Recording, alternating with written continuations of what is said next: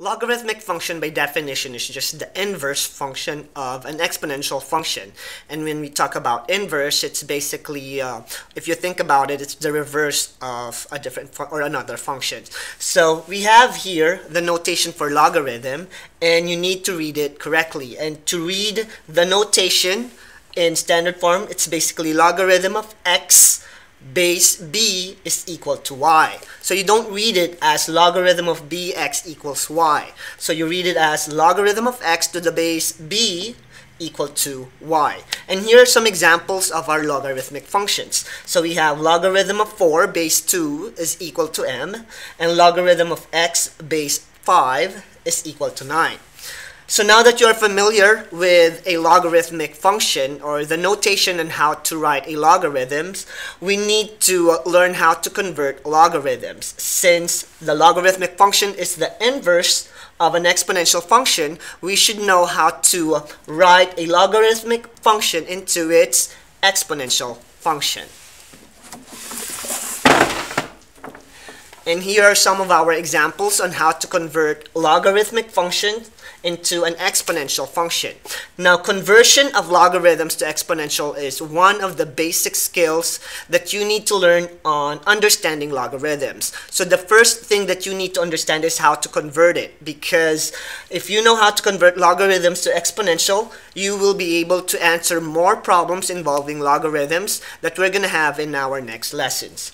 So to convert the following logarithmic functions to exponential functions, for number A or letter A, we have logarithm of 3 base b equal to m.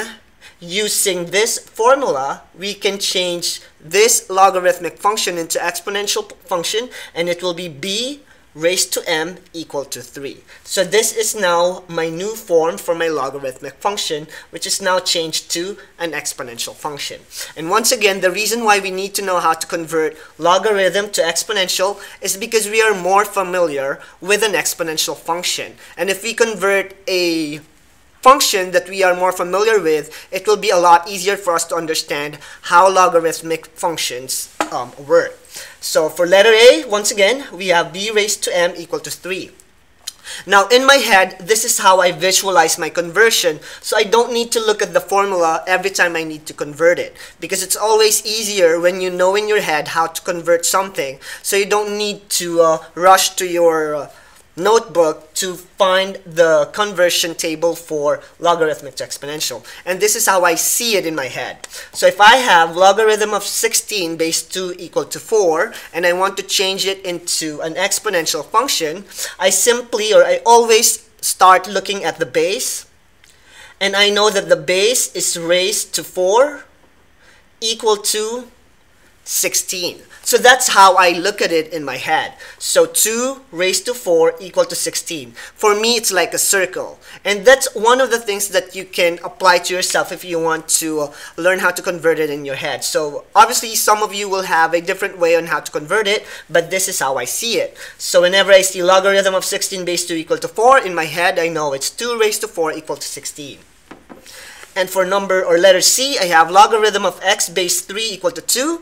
In my head, I know I can convert it into exponential by looking at the base. 3 raised to 2 is equal to x. 3 raised to 2 is equal to x. And that's how we convert logarithm to exponential. Now, to convert an exponential to logarithm, you just need to do it in reverse. And we're going to have more examples of that later on. As I have mentioned, it's easier to work with exponents because we are so familiar with the exponential notation that in our head, whenever we see 2 squared or 2 raised to 2, we know that it's equal to 4. Or 2 raised to the third power, we know it's 2 times 2 times 2, which is 8. Now, in our examples right here, we need to learn how to evaluate or solve logarithmic expressions or logarithmic equations. Now, for number 1, we have logarithm of 16 base 2.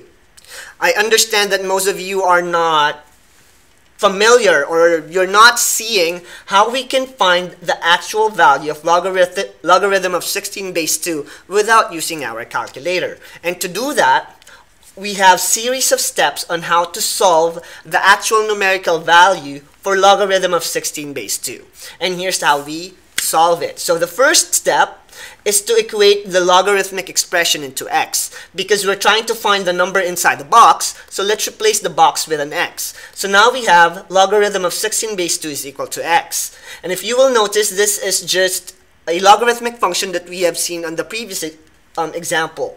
Now what we can do is to convert it into a more familiar expression or equation, and that is the exponential function. So we will convert this into exponential function. So in our head, we know that it's 2 raised to x equals 16.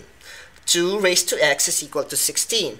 So from logarithmic function, now it is an exponential function. We can be able to solve for x by thinking of a number on what we can raise 2 with for it to be equal to 16. And in that case, the exponent that we need to replace x with for 2 to the x equal to 16 is 4. Because if you raise 2 to 4, it's equal to 16. Therefore, x is equal to 4.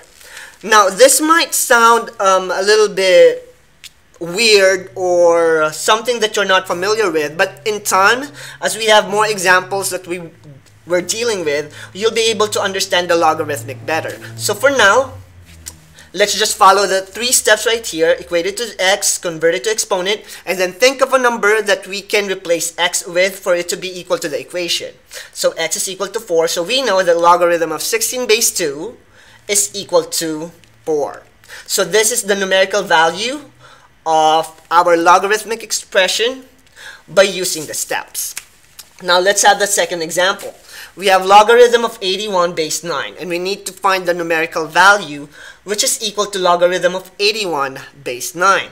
And to do that, we need to do the 3 steps that I just presented. So first, equate it to x. So I have logarithm of 81 base 9 is equal to x. And then I will change it into an exponential function, which is now 9 raised to x equal to 81. Now I just need to think of a number that I will need to raise 9 with for it to be equal to 81.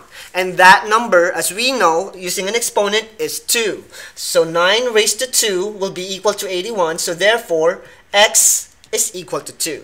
So in that case, logarithm of 81 base 9 is simply equal to 2. And that is how we evaluate logarithms, by conversion of a logarithmic equation into an exponential function.